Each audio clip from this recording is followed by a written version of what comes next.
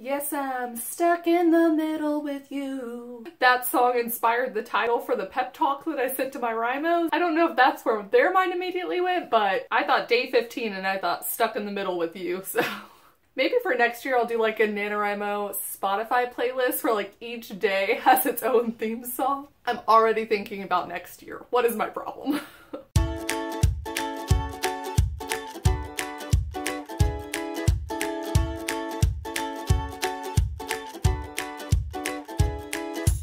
Hey guys, I'm Kate. Welcome back to my channel and welcome to day 15 of NaNoWriMo. Halfway. Yes! I just finished sending out a pep talk to my region. I'm about to go to my favorite coffee shop and I have a 3-hour write-in later today and it's just like everything is looking up. This halfway day is going to be awesome. I hope your halfway day is going to be awesome.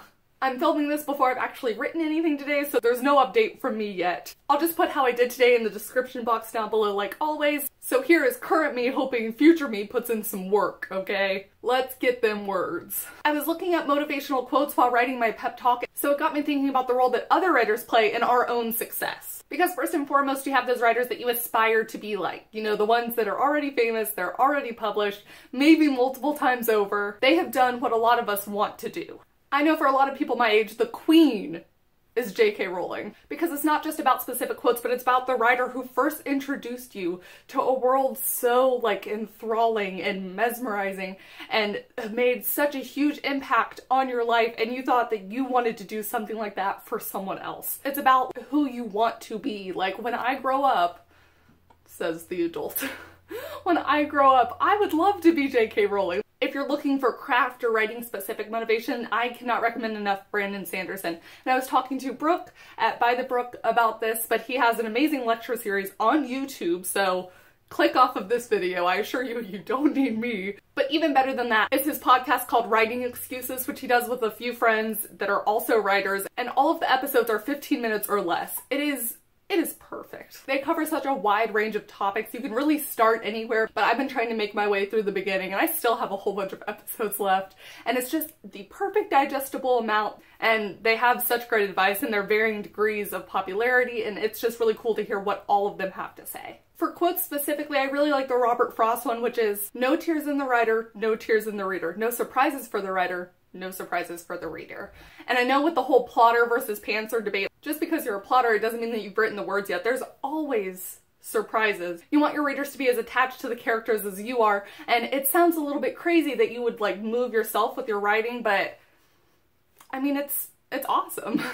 While I'm editing, which I do want to talk about because I am doing that simultaneously with NaNoWriMo this year, I am editing a previous draft of a story. I'm working on draft 2 more or less, and I am working on this current first draft for NaNoWriMo. And so I'm using my 2 different brains. I'm using my editing brain and my writing brain, and it's always interesting when they get merged in this cross section. But my favorite quote about editing is from Elmore Leonard, and it goes, "If it sounds like writing, I rewrite it." And I find that just to be so helpful and so true to what I aspire my writing to be. I dream of having the perfect flow of narrative and story that it feels seamless, like there's no work being done at all on the reader's side, because I'm the kind of person, and I talk to my friends that I know, they're not that way. But I know that some people are, so if you are or if you're not, you know, shout me out below. But I'm the kind of person who, when I pick up a book, I understand that there are words on a page. I know that I'm physically reading, but it's like something magical transforms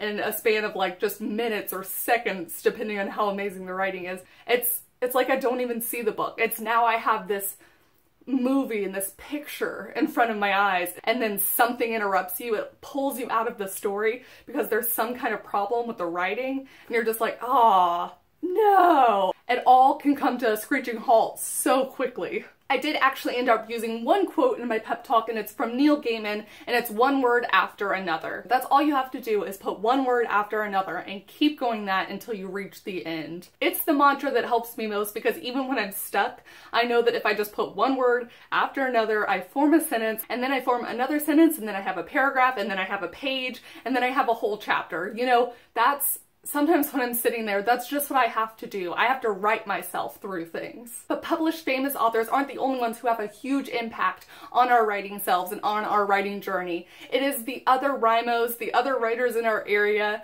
you know, even the other YouTubers who are talking about writing. It's all about the community who's doing the same thing, and it's where you are right now. And then it's about the beta readers, the alpha readers, other people who know and love the act of writing. They're with us from the beginning through, hopefully, when we become like the Brandon Sandersons of the world. Alright, that's all I wanted to talk about today. Fingers crossed that you and I both get a whole lot of words in for day 15. Please comment down below and let me know what some of your favorite writing quotes are, or what writers you aspire to be like, or who in your writing community has helped you the most. And also let me know if you see a movie in your head when you're reading so that I can go to my friends and be like, aha! I am not alone. Thank you so much for watching. I'm gonna head to my write-in. I will see you all tomorrow for day 16. Bye.